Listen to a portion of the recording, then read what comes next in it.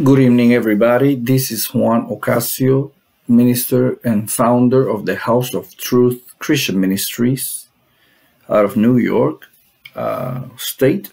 I welcome everybody to our weekly prophetic update in which we use the Holy Word of God to explain things that are happening worldwide and to keep in our minds the presence and the coming of the day of the Lord, the coming of the day of wrath of God and the Lamb, and what is our part as a church to wait in expectation to the return of the Lord, and to spread the gospel and to preach it, to teach it, to live it, and above all, to believe it.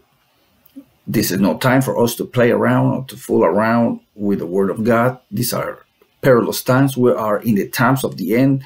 There's no denying, and we have to keep an eye open for the events that lead to the coming of Christ, our Savior.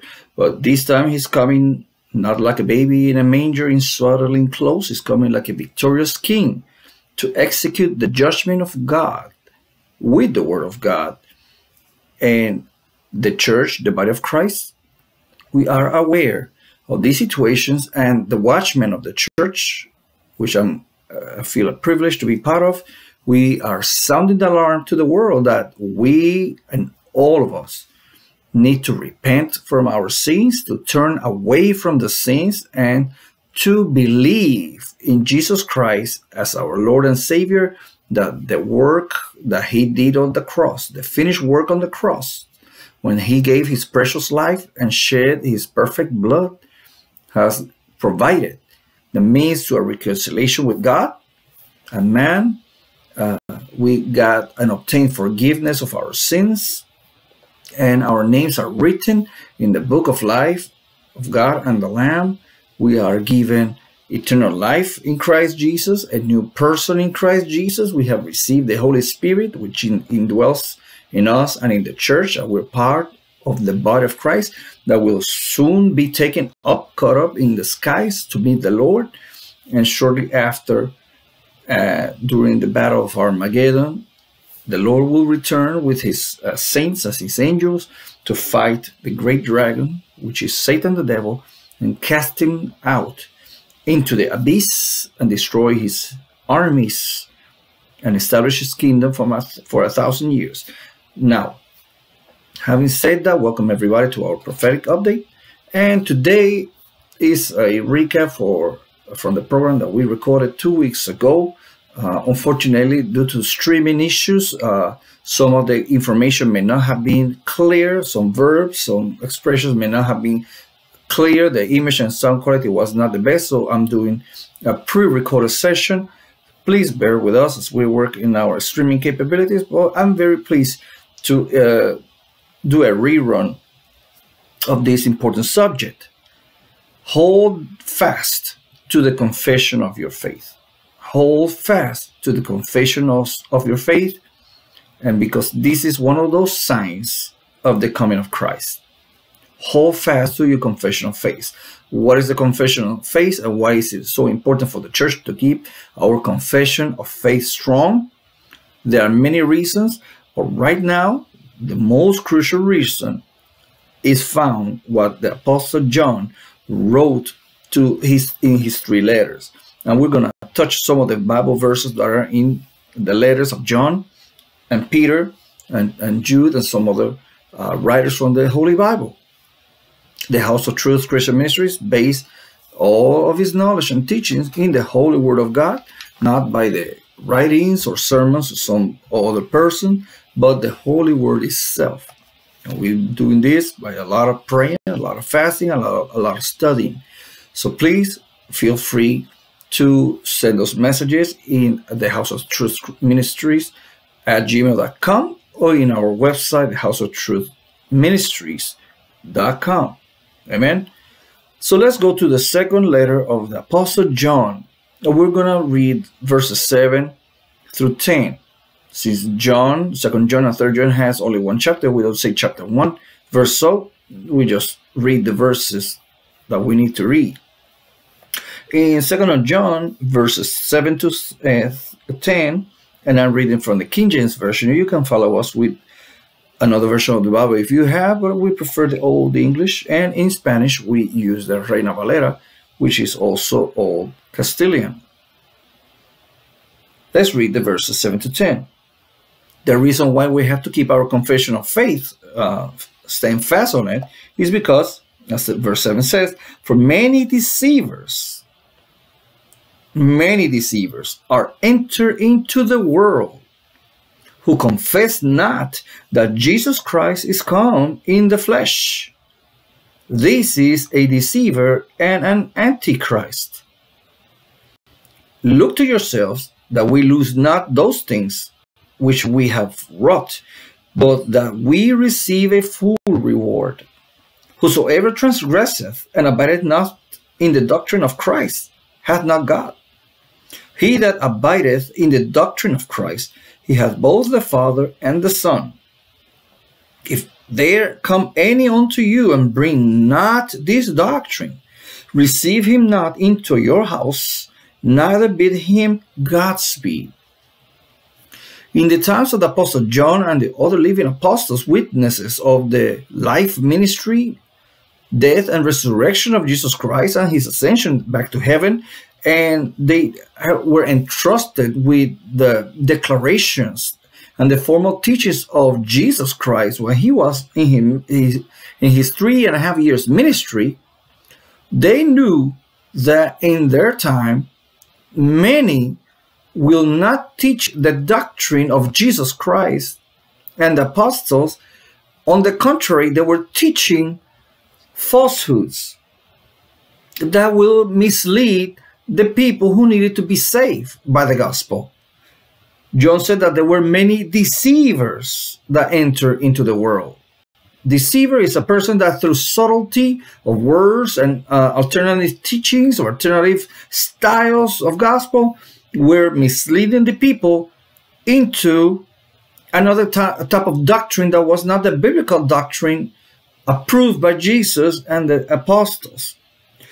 So many deceivers enter into the world, and the key point here is that they do not confess that Jesus is coming in the flesh. They say that Jesus did not come in the flesh. And that looks like a reflection of Caiaphas and Annas and the Sanhedrin, the governing body of the Jewish people in the times of Jesus, that they saw Jesus doing miracles. They saw his ministry. They knew he resurrected Lazarus and others, that Jesus made water into wine, that they knew Jesus calmed the storms, that Jesus fed thousands with just a few pieces of bread and a few fishes, that Jesus taught the good news to the poor. He healed the lepers. He expelled demons, cast out demons. They knew Jesus knew the word of God well. They tried to entrap him. They tried to trap him in situations. They denied the divinity of Jesus as the Son of God. They call him a fellow. They did not tolerate when Jesus rebuked them for their religious hypocrisy, that the Pharisees and the Sadducees and the scribes, who were supposed to be the lawyers and the keepers of the law of Moses, they were actually hypocrites because they did not keep the commandments themselves. On the contrary, they were full of envy, strife, covetousness or desire or greed for positions, for admirations and adulations, but they neglected the poor. They neglected the sinner. When Jesus used to rebuke them, they didn't like what they heard from Jesus. By consequence, they used the political system of Rome to not just capture Jesus, but also to put him as an enemy of Rome. And Jesus was crucified when Pontius Pilate wanted to release him. Jesus was crucified, and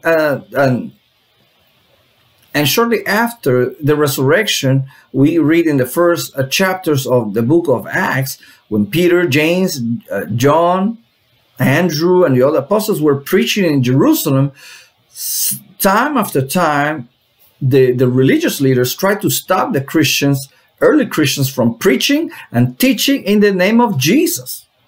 They even went far that at the time the Roman soldiers that were under the custody or guarding the tomb of Jesus where he was, when they declared that the tomb was open and they saw an angel and they were afraid, they were bribed with money, so they would start saying, no, the disciples of Jesus came and stole the body. So they were denying the resurrection of Jesus.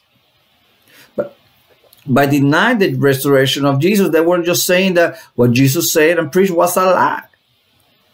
That the life of Jesus was not miraculous and what Jesus did was nothing great or nothing divine. That was the line of thought of the enemies of Jesus. And at the time of the apostles, when they were old and they were writing the letters like Paul and Peter and James and John, there were many deceivers that were denying that Jesus came in the flesh, denying that Jesus left the abode of heaven and he came on the earth, became a human, became a man, and he preached the gospel and he gave his life in rescue of many for all the world. But they were denying that Jesus came in the flesh. John says that whomever not confess Jesus come in the flesh, he's a deceiver or a liar.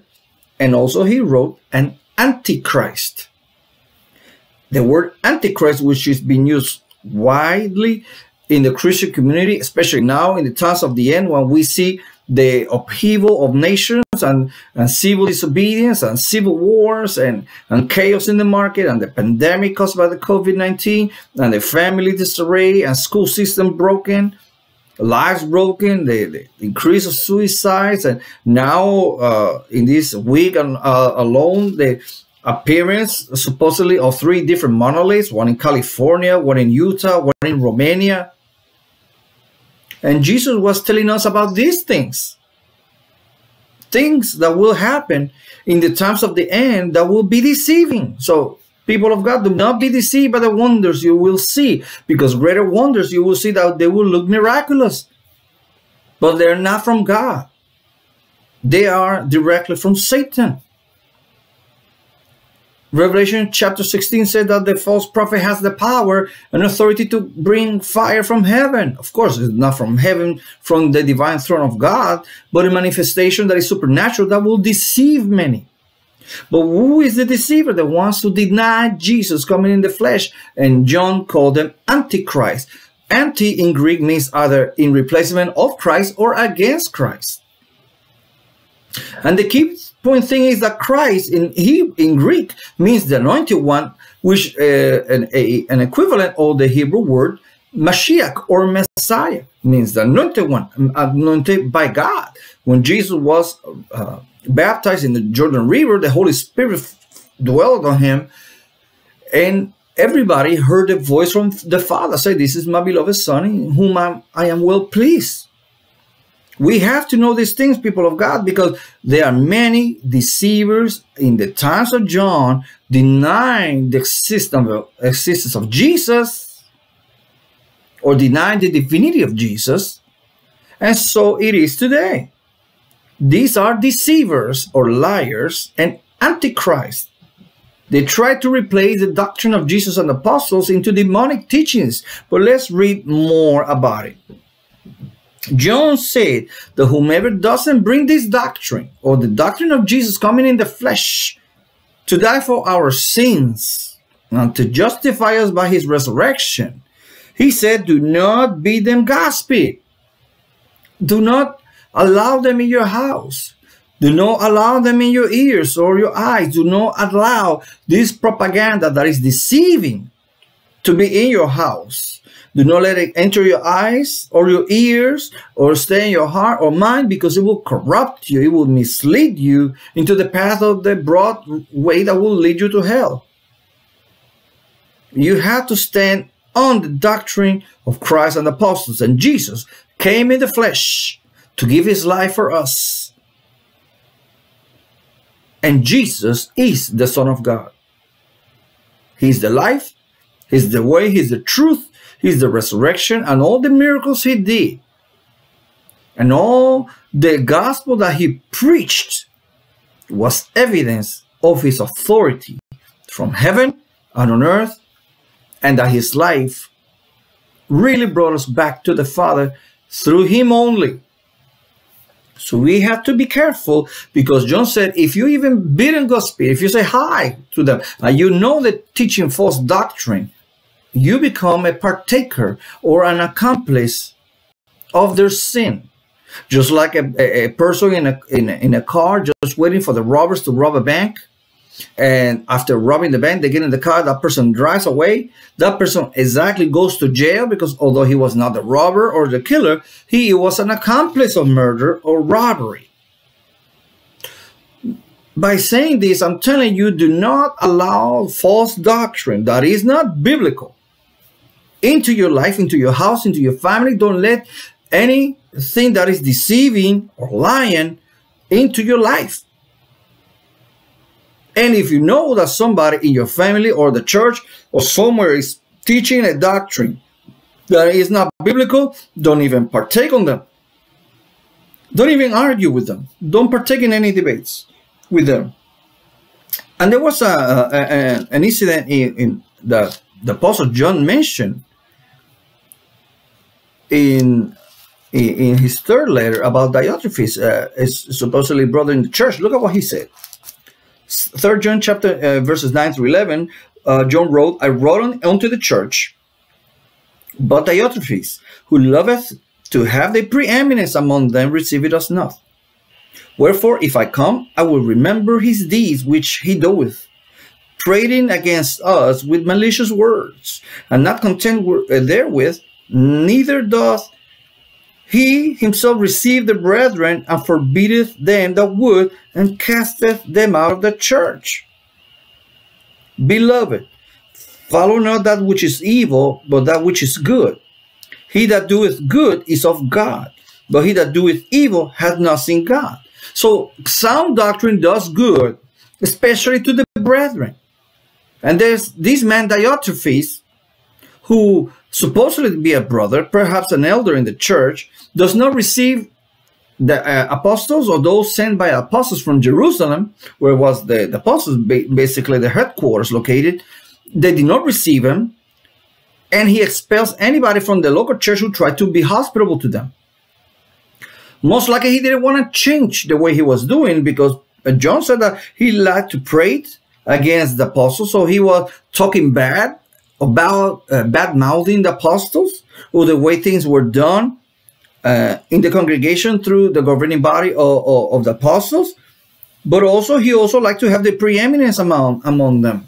And James was very, very direct when he said that if in our church we see a brother or somebody who comes well dressed with gold and jewels, and you put him in the front, and then you see somebody with evil clothes, that means it's a poor looking and maybe a beggar or a person of very poor resources, and you say, hey, sit down there on the corner, then we have prejudice based on social status or money status. And don't let it be so.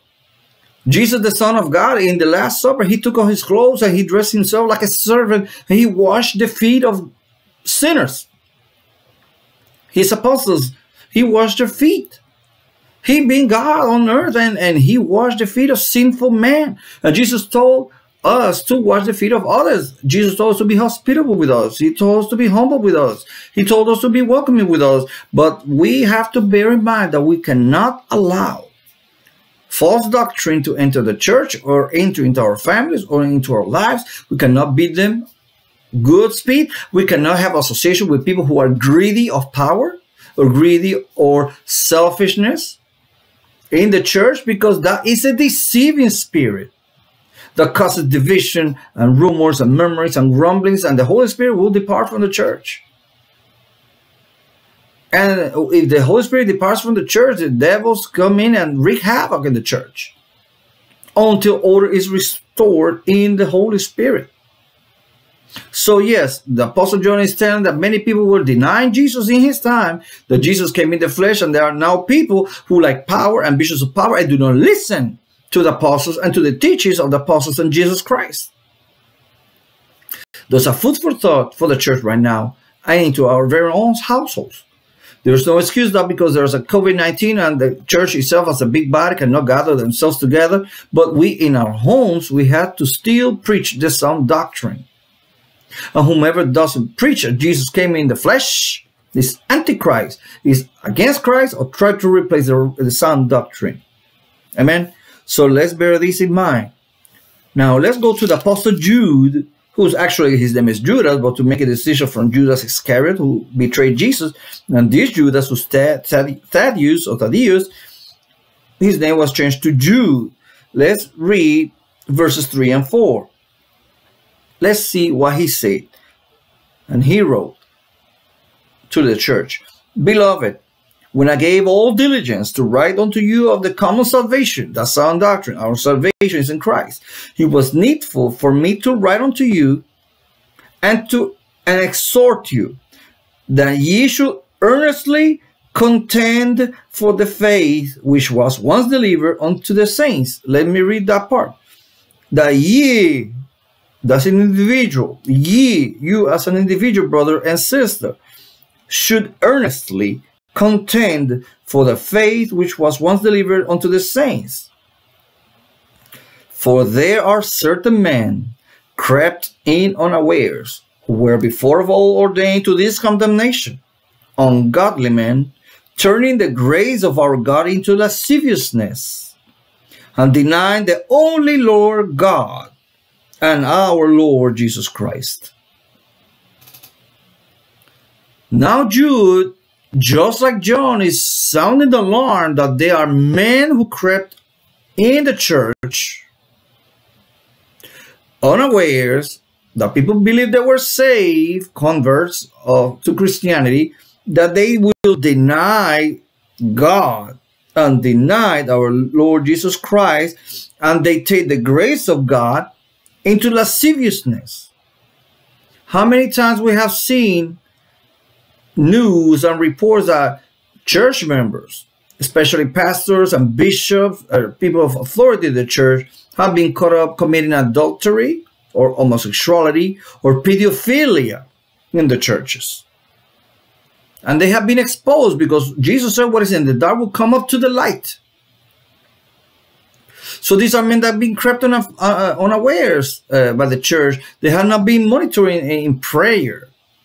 And they have crept in the church. And when Jesus said that a little leaven corrupt the whole dough, the church must be unleavened of the false teachings of the Pharisees,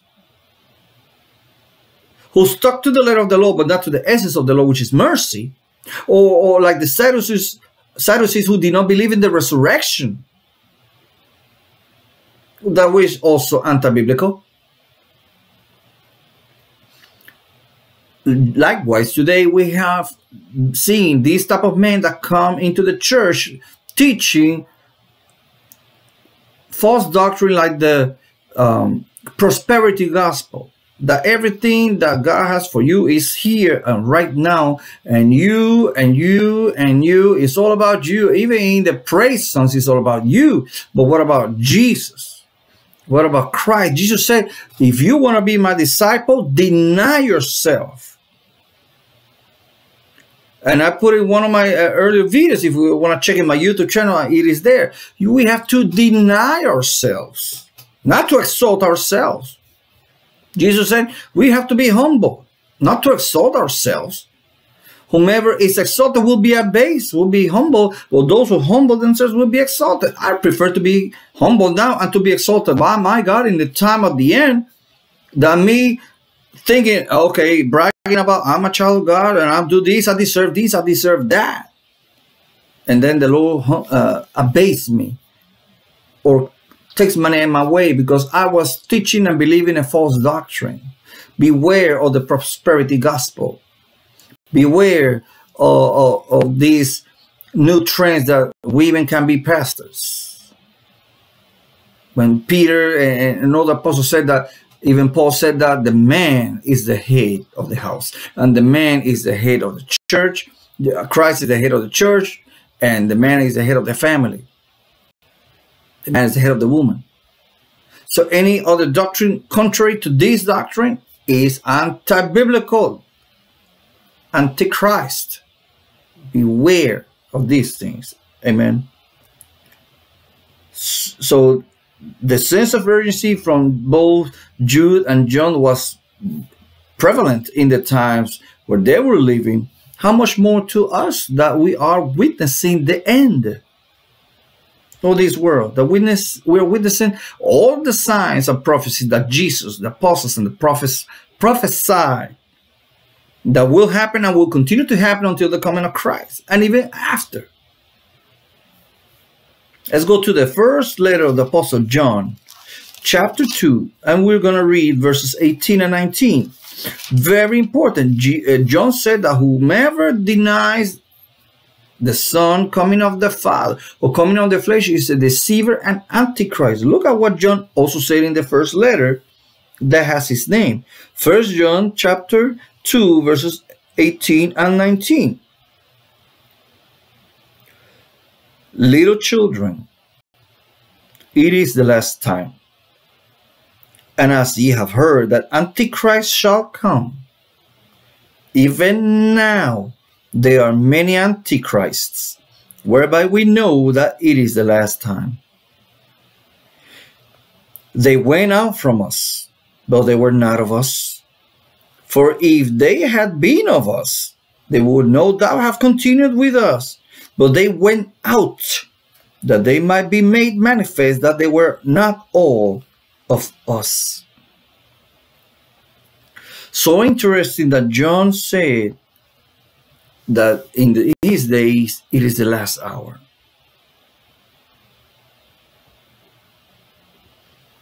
He was referring to the last hour, the last times of the apostles, being John the oldest. The apostles were fading away, they're falling asleep in Christ, they were dying. Those witnesses who witnessed Jesus' resurrection, 500 at a time, they're starting to die out decades after Jesus' resurrection and ascension to heaven. So he knew that this is the last time. The restraining in the time of John were the apostles and the headquarters that they had in Jerusalem. They were imparting and teaching the sound doctrine of Christ and the apostles, and they were fading away into sleep. They were going to sleep in the Lord. And he was making an emphasis that it is the last hour because the enemy now is creeping in. Satan is creeping in demonic teachings to subvert the faith, to corrupt the faith of Christ and the teaching. And now he said that although the Christians knew that an antichrist will come, a replacement Christ or the enemy of Christ, opposite to Christ, will come, there were many antichrists. By that reason alone, it is the last hour, John said. But where did they come from? In verse 19, John said that they came from us. They came from the body of Christ. They came from the body of believers. They believed Jesus came from heaven. They used to believe that Jesus came on the flesh, that he was born of a virgin, that he was born miraculously, that he survived the genocide of Herod, that he went to Egypt. They knew that Jesus was going to be born in Bethlehem. They knew that Jesus will become a Nazarene. They knew that Jesus would be the light in Capernaum and Naphtali and Zebulun. They knew the prophecies applied to him. They knew the prophecies out of Isaiah chapter 53 about this humble servant of God, about the Psalm 22. I'm going to talk it in a little bit about him being hurt, and Zechariah also, that they will see him that trespass him.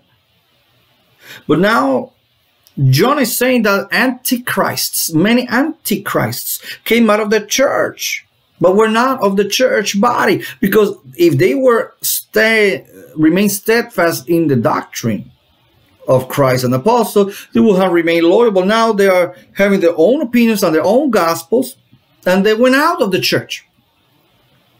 They didn't like the way the church was run by the apostles. They wanted to make a service of their own, whichever was the reason they left the church, and now they're deceiving many and corrupting the message of the gospel.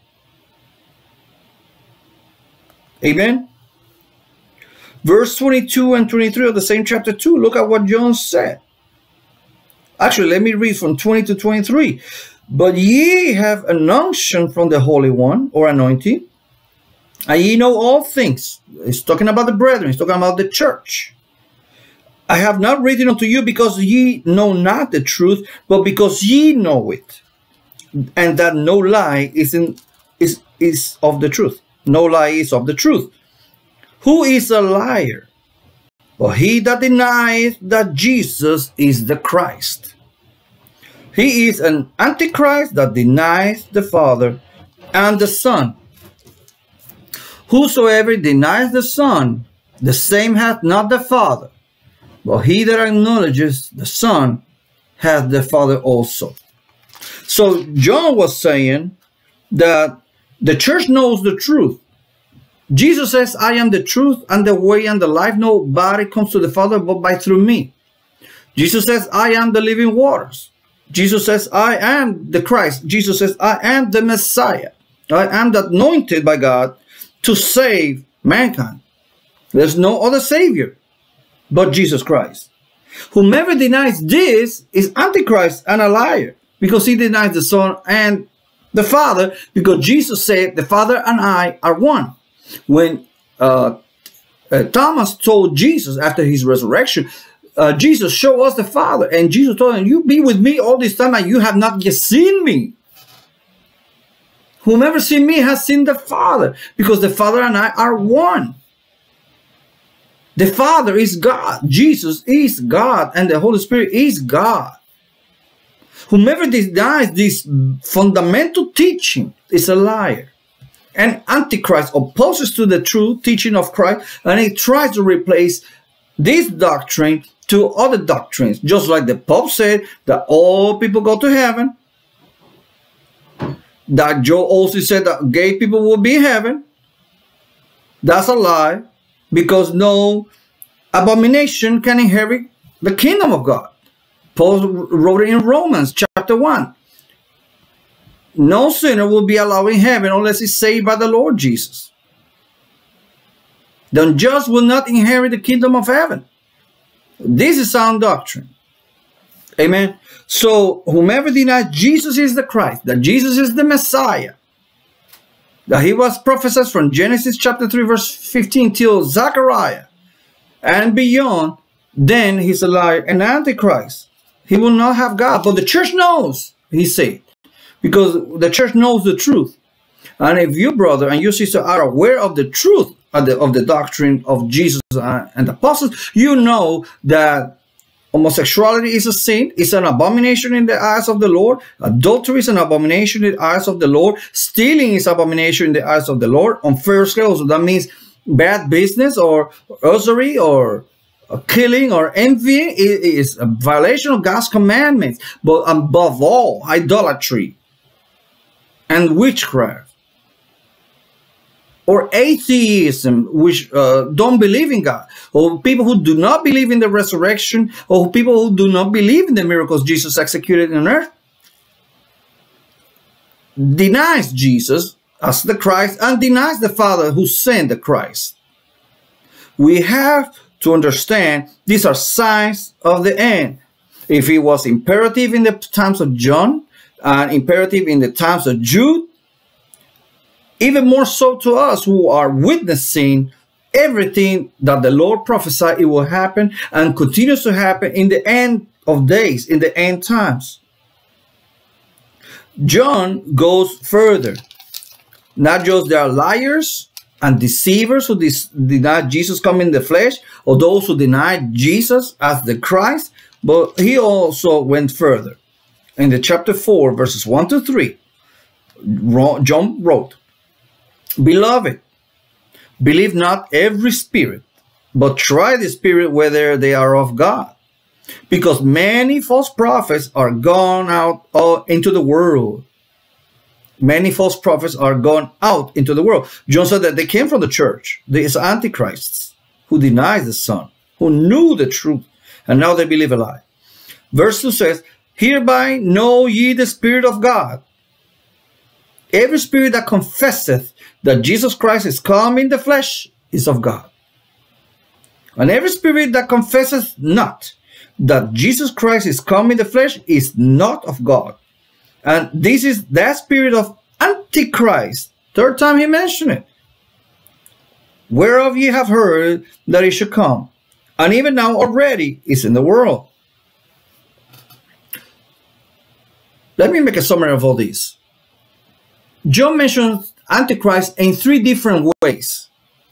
He mentions that there's one, the so-called antichrist, the person imbued by Satan, the devil himself, that according to Bible studies, he will come at the time the third temple is built, and after the 3.5 years of the covenant with men, according to Daniel chapter 9, he will come and enter the Holy of Holies. He will sit in the mercy seat, and he will declare himself God. We know that as fact, prophetic fact that will happen in the future. When? I do not know. I just keep watch. Jesus told us to watch. Watch and pray. But also, John said that there are many antichrists that deny the Father, Jesus coming on the flesh, and deny Jesus as the Christ. So there's an antichrist as a human and devil at the same time. There's the deceiver, the son of perdition, the man of lawlessness. That's the first. Second, there are many antichrists. These antichrists came from the body of Christ. Rebels that came out of the body of Christ and keep on teaching false doctrines, like ordaining gays and lesbians into office. All these things, it's not hate speech, it's the truth. It's Bible truth that we're teaching here. So those are antichrists, or they're trying to replace the doctrine of Christ and the apostle, or try to make new ones, make it more appealing to the masses,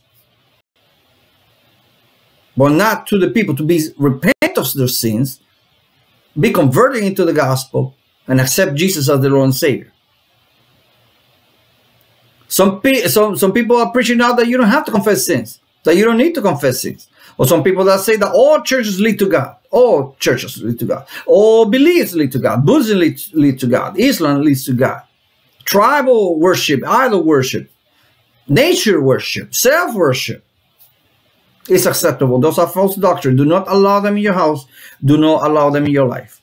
Do not even bid them Godspeed if you know they came from the body of Christ once. Do not be particular in this sins. And there's a third type of antichrist, he says, that the spirit of antichrist. And that's a spirit that we know that is at work. How do we know it's at work? Well, if we go to one of the letters of the Apostle Paul, is the second letter of the Thessalonians. Paul gives more information about it. 2 Thessalonians, let me see first a second. 2 Thessalonians, on the chapter 2, the Apostle Paul wrote this, and we're going to read from verse 1. Now, we beseech you, brethren, by the coming of our Lord Jesus Christ. So the church believes in the coming of Jesus Christ. If your church is not preaching that the Lord Jesus Christ is coming soon, get away from it. Get away from that church. Go to the body of Christ that believes in the return, bodily return of Jesus Christ. Now we beseech you, brethren, by the coming of our Lord Jesus Christ, and by our gathering together unto him, he's talking about the rapture, that ye be not soon shaken in mind. That means remain steadfast, or be troubled, neither by spirit, nor by word, nor by letter, as from us, as the day of the Lord is at hand. Let no man deceive you by any means. For that day shall not come, the coming of Christ shall not come, except there come a falling away first, and that man of sin be revealed, the son of perdition. The falling away, in English, is a two-word, falling away. In the Greek language, it's called apostasia. Actually, the word is transliterated to Spanish, apostasia, which means an open rebellion to the doctrine of Jesus and the apostles. Open rebellion. And that man of sin will be revealed, the son of perdition is the Antichrist.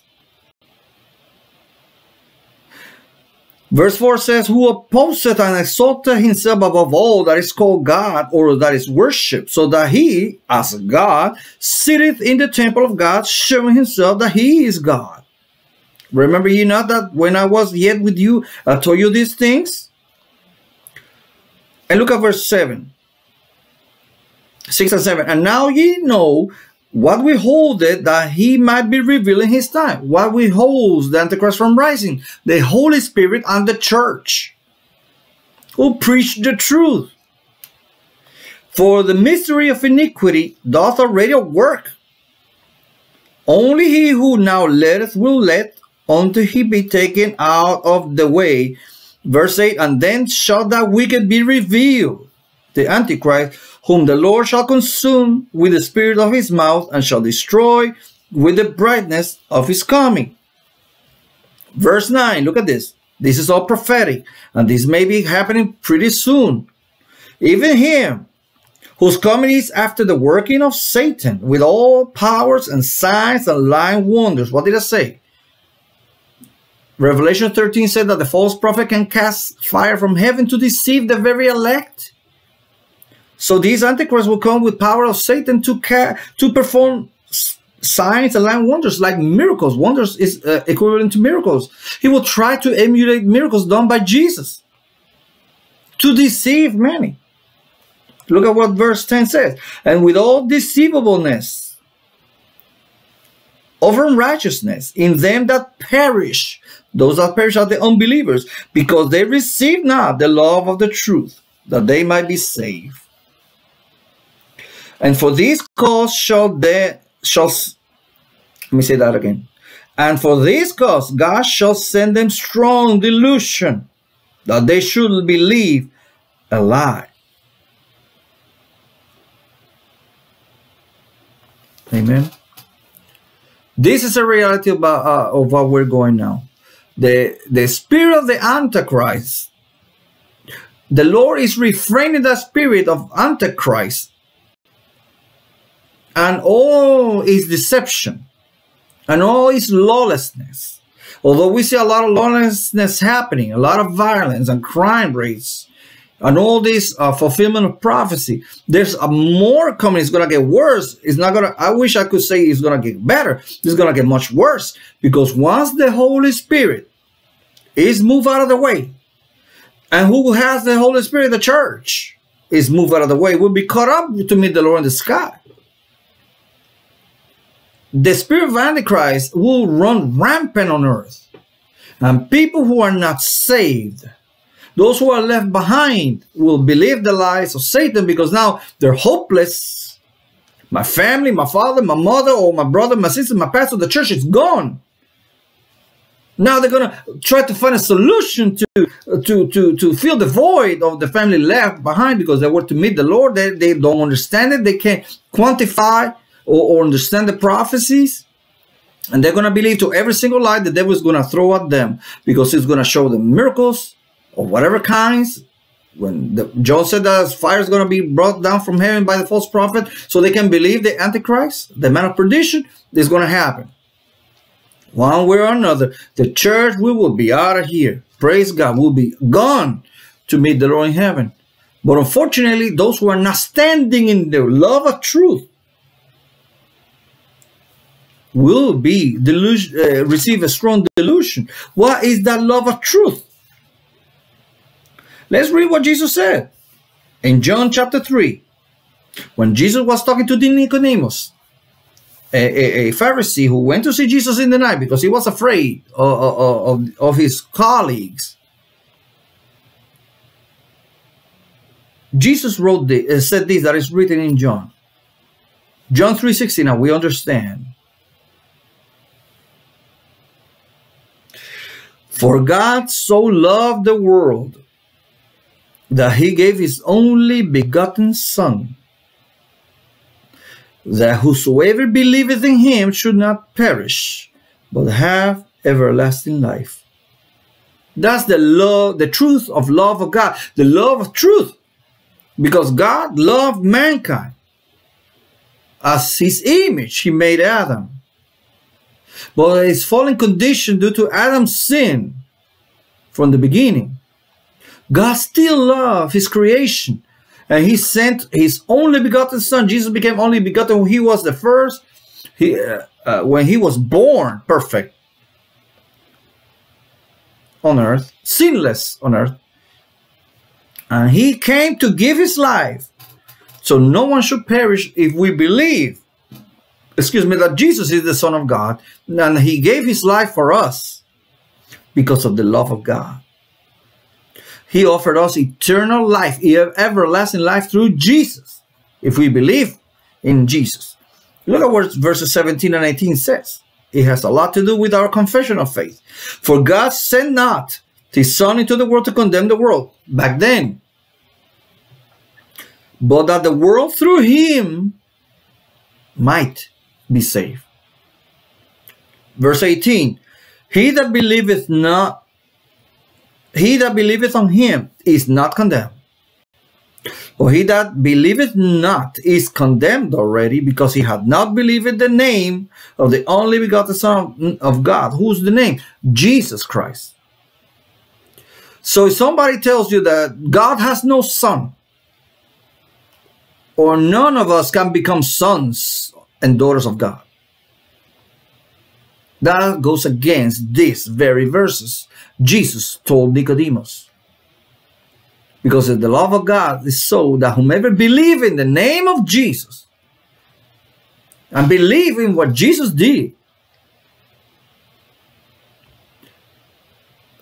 and have everlasting life with the Father, whomever does not believe it is condemned, but we who believe, who we know the truth. We have to be able to discern the false teachings, the false doctrines, and demonic teachings.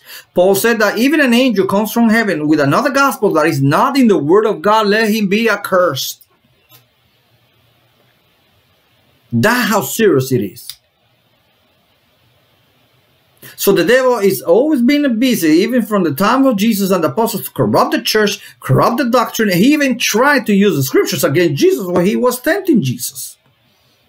He was recited from Psalm of Jesus when he challenged Jesus to throw himself down from the high part of the temple, and he tried to use the Psalms. He will send the angels that you will not dash a foot against a stone. And Jesus used the same word of God to rebuke the devil twice.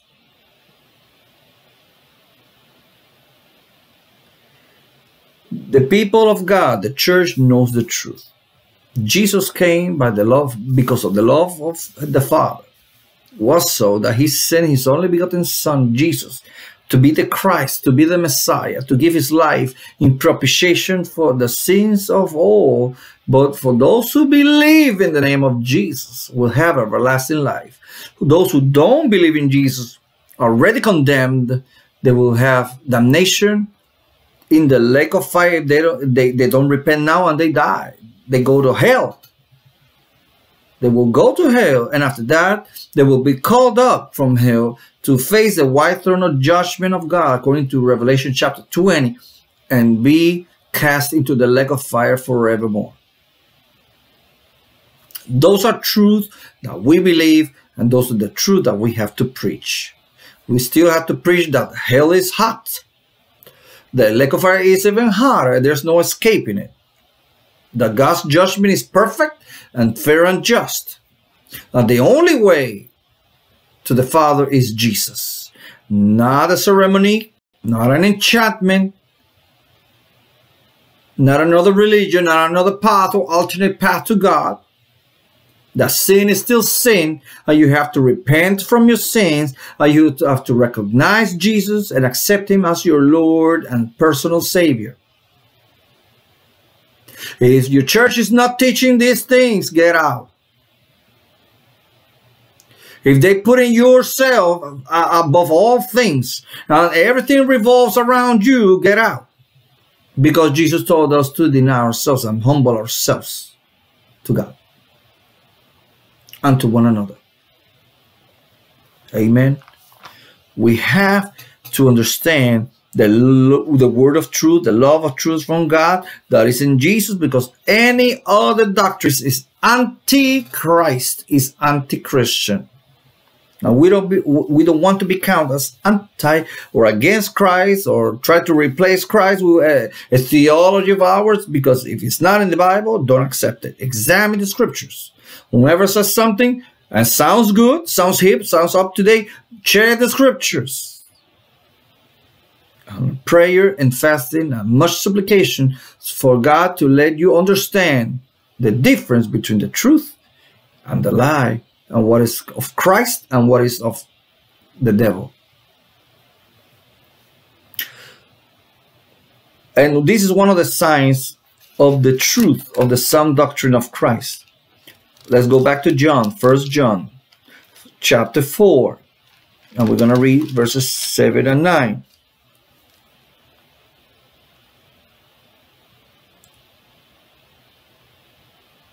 Actually, let's read verse 6. We are of God. That's the church. We are of God. He that knoweth God heareth us. That means the apostles. He that is not of God heareth us not. Hereby know we the spirit of truth and the spirit of error.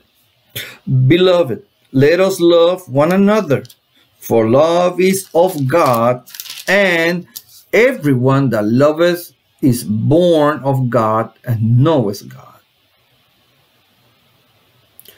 He that loveth not knoweth not God, for God is love. In this was manifested the love of God towards us, because that God sent his only begotten Son into the world that we might live through him. Verse 10. Herein is love, not that we love God, but that he loved us first, and sent his Son to be a propitiation for our sins.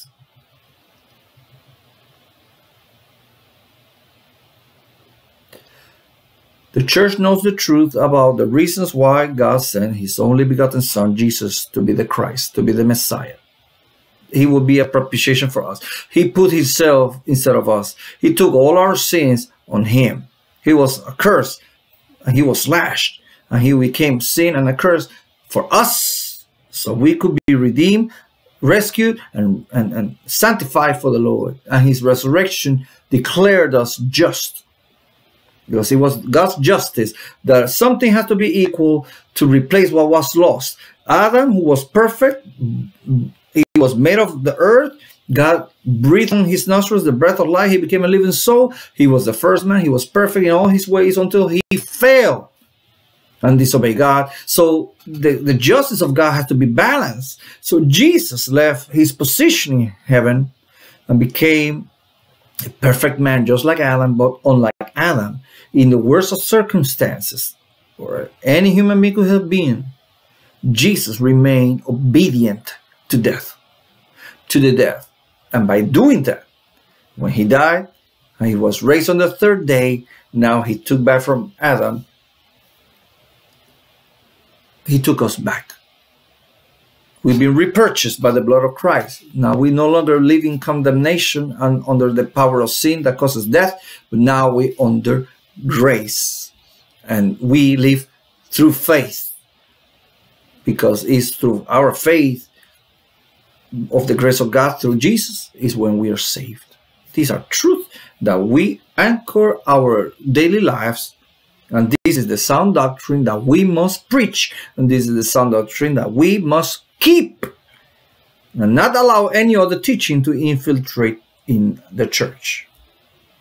I sound like a broken disc because churches are allowing these demonic teachings to infiltrate in the church. And we're seeing it, that the church is becoming apart, racially divided, is becoming monetarily divided. There's a quote church that is all inclusive, includes all sinners without repentance, allows all sins and glorifies them.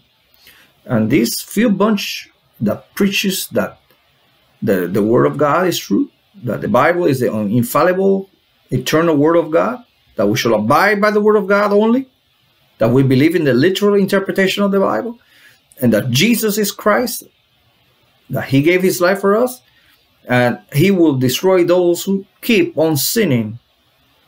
And there's a judgment for those who don't believe in him. The wheat and the tares are finally blooming, and Jesus said, by the fruits you will know them. So the times of the antichrist coming, many antichrists are here, and the spirit of antichrist is here. So the church must remain vigilant, must remain preaching the gospel, and be aware about the coming, and feel and have this sense of urgency about the coming of Christ.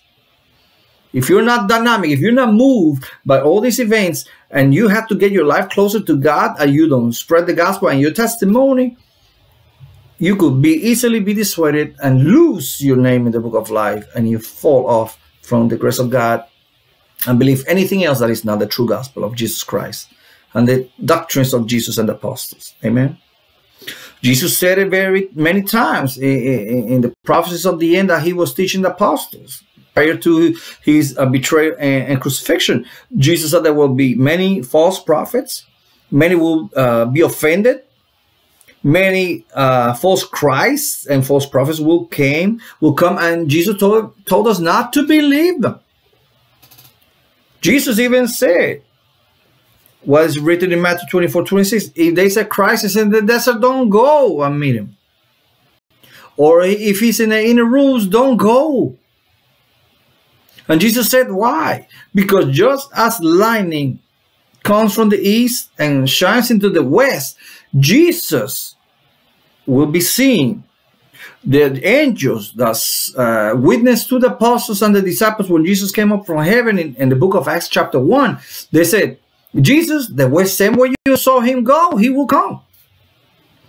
Revelation chapter 1, he is coming in the clouds and all eyes will see him. That's part of our sound doctrine.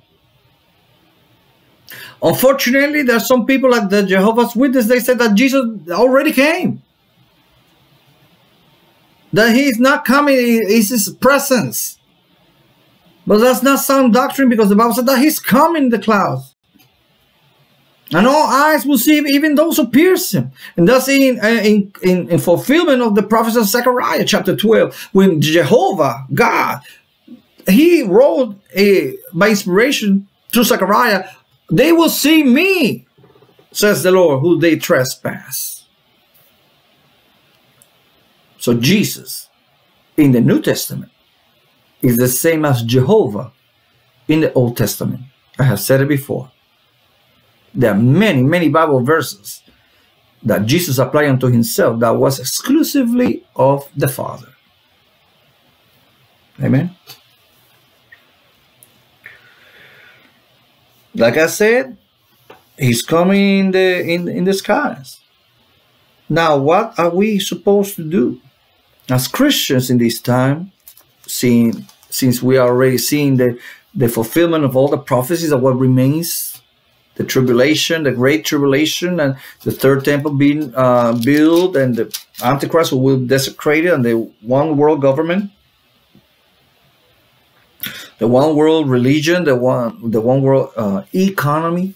All this is coming into effect. It's happening as we speak. I think it's in Austria.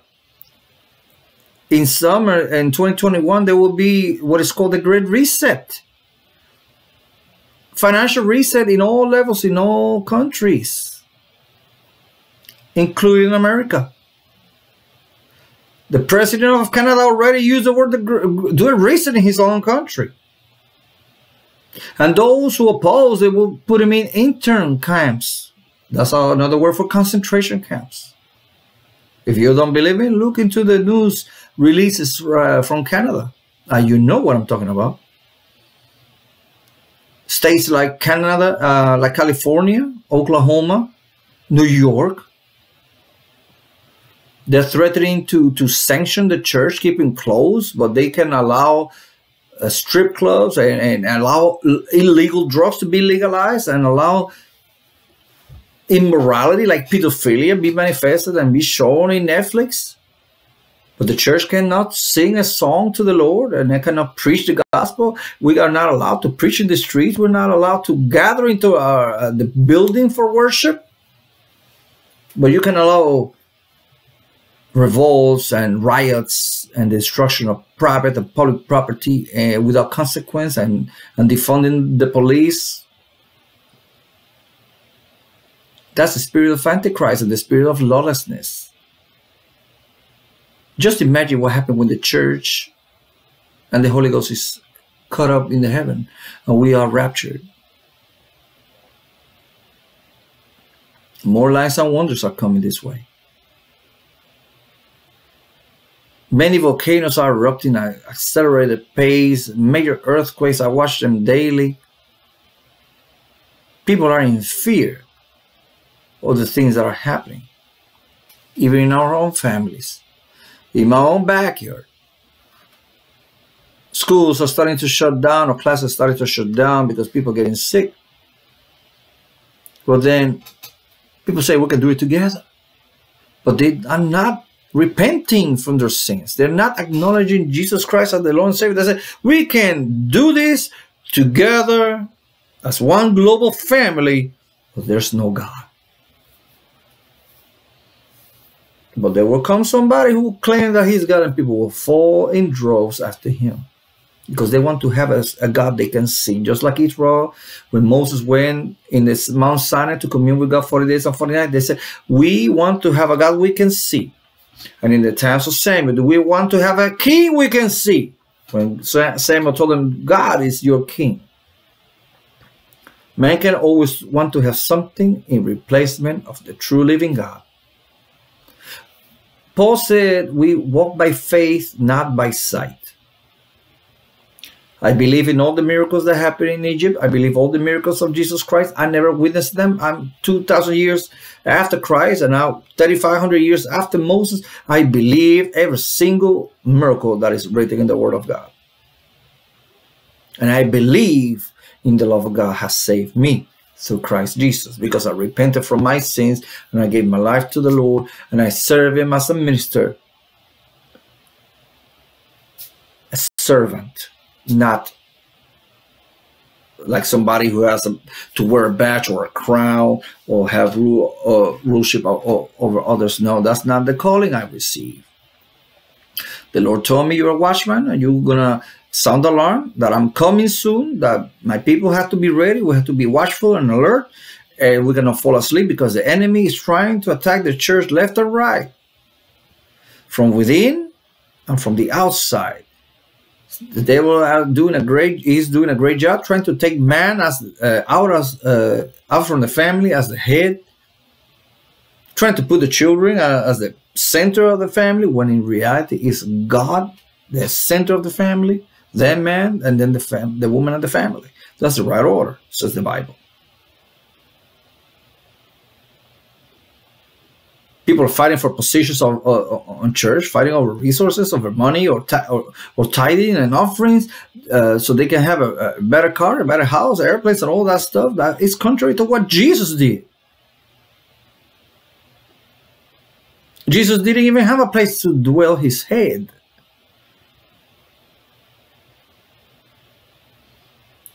We have to remain steadfast. 1 John chapter 4, verses 10 to 16. John said, herein is love, not that we love God, but that he loved us and sent his Son to be propitiation for our sins. Beloved, if God so loved us, we ought also to love one another. No man has seen God at any time. If we love one another, God dwelleth in us, and his love is perfected in us. Hereby know we that we dwell in him and he in us, because he hath given us of his Spirit. We have seen and do testify that the Father sent the Son to be the Savior of the world. Whosoever shall confess that Jesus is the Son of God, God dwelleth in him, and he in God. And we have known and believed the love that God hath to us. God is love, and he that dwelleth in love dwelleth in God, and God in him. That is our confession as a body of Christ. That's our confession of faith. Peter, just like John and Jude, he prophesied that there will be people who, like in the times of John, would deny the Father. They would deny the Son coming of the Father, and they will deny Jesus coming on the flesh. In 2 Peter, in his second letter, we read chapter 3, verses 1 to 4, and it reads, "This second epistle, beloved, I now write unto you, in both which I stir up your pure minds by way of remembrance, that ye may be mindful of the words which were spoken before by the holy prophets, and of the commandment of us, the apostles," that's the doctrine of the apostles, "of the Lord and Savior, knowing this first, that there shall come in the last days," and we are in the last days, are we? "Scoffers, walking after their own lusts, and saying, Where is the promise of his coming? For since the fathers fell asleep, all things continue as they were from the beginning of creation." Right now, the church is preaching that Jesus is coming, that Jesus is coming, that Jesus is coming. He's coming soon. He's coming like a thief in the night. Church, be ready. Church, be holy. Church, be prepared. And many people, our co-workers or some family members, and sometimes even ourselves, we might be doubting about the coming of the Lord Jesus Christ. But Peter said we have to be mindful of the coming of the Lord, and there will be mockers, people who will be laughing at us. Look at that church. They still are holding on that Jesus is coming when Jesus is not even real. Or even worse, we are being persecuted in many countries, even in the States, because we hold fast to the belief that the Lord is coming. That is a key turning point for the belief of the Christian, because we know that the Bible, the Holy Bible, is the only book of prophecy, that we know that Jesus is the only Lord and Savior, and we know that he's coming back, that we know that he's going to destroy the earth and the inhabitants of it. He's going to create new heavens and new earth where righteousness shall dwell. We know there's going to be a day of judgment. We know that hell and the seas and everybody who's there will resurrect to a resurrection of judgment. And they will be departing from hell into the lake of fire. We know that. So people are still laughing, making fun of us. And every time we mention the mark of the beast, they make fun of us. Or we tell them about something about Jesus, they mock us, they laugh at us. Yes, they're scoffers. And that's a sign of the end. Amen? So we have to be aware of these things. But this is not the end. Because the church, we're going to be rewarded. Amen. We are, what I say, we are in the 11th hour. We are in the times that it will be the most blessed time for the church. Here in Thessalonians, the chapter 4, 1 Thessalonians chapter 4.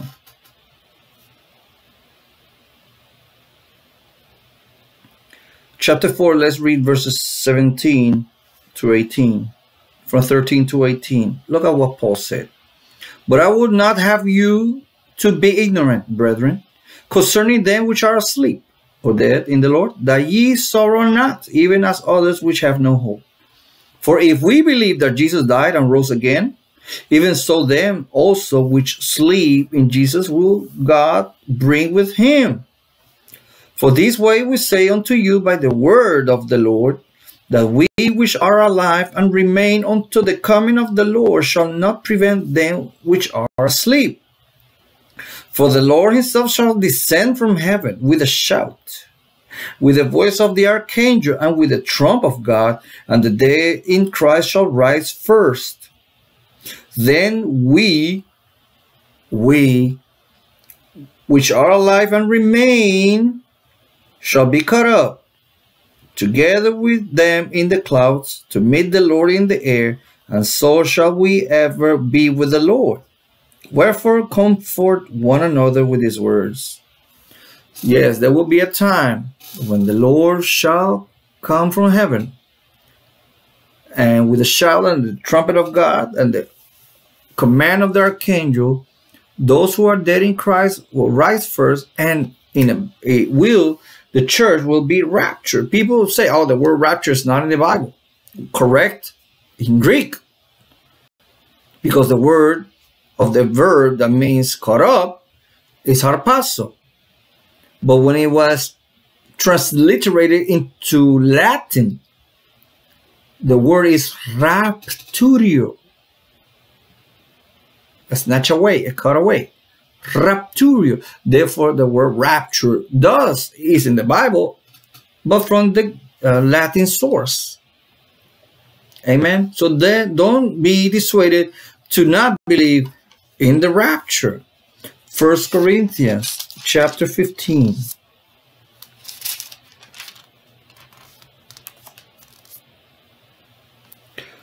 Paul also said in verses 51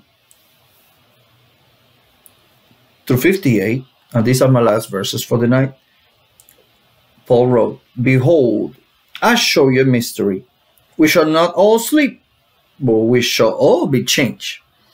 In a moment, in the twinkling of an eye, at the last trump, for the trumpet shall sound, and the dead shall be raised incorruptible, and we shall be changed. Just like he wrote in 1 Thessalonians.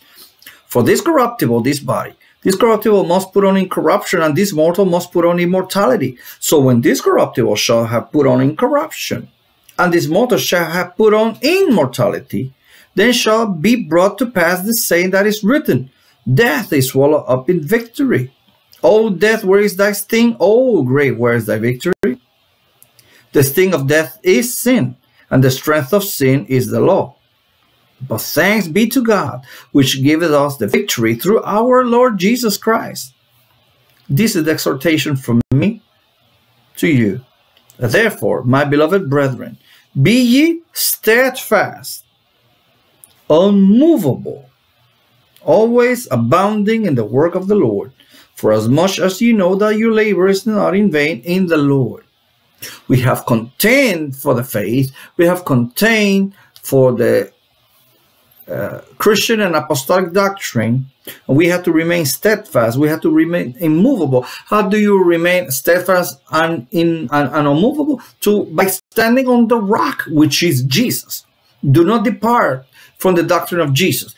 Jesus left heaven and became a man on earth. He gave his precious life on the cross, and we received the forgiveness of sin.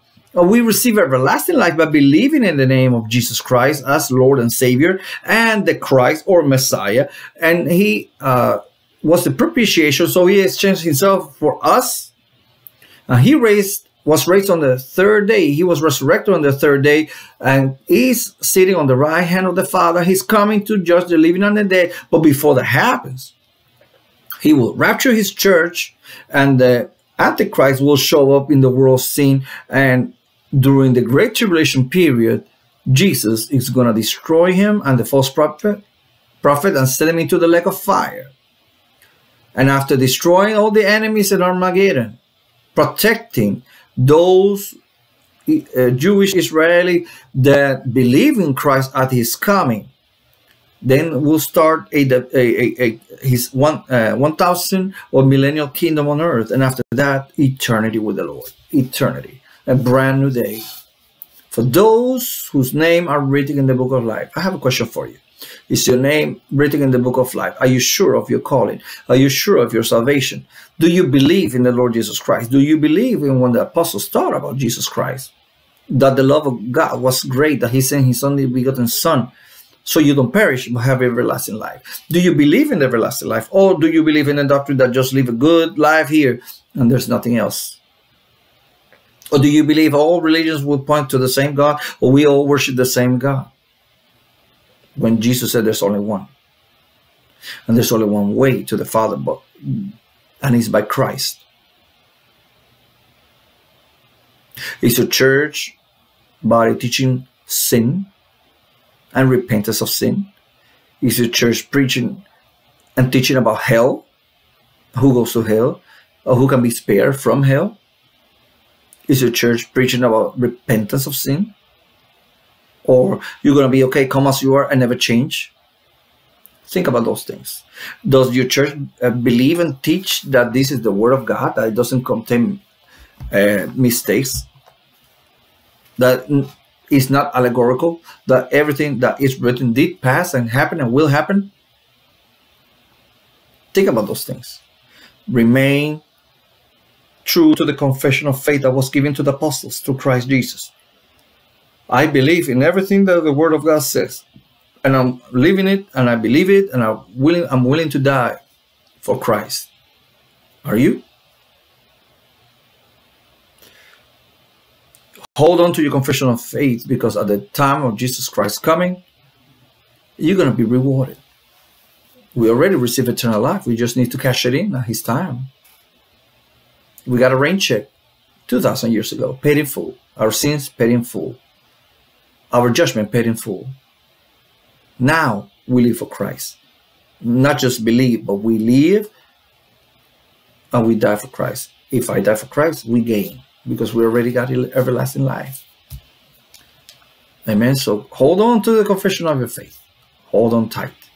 The Lord is coming soon, and he's going to take us home. Have a good night.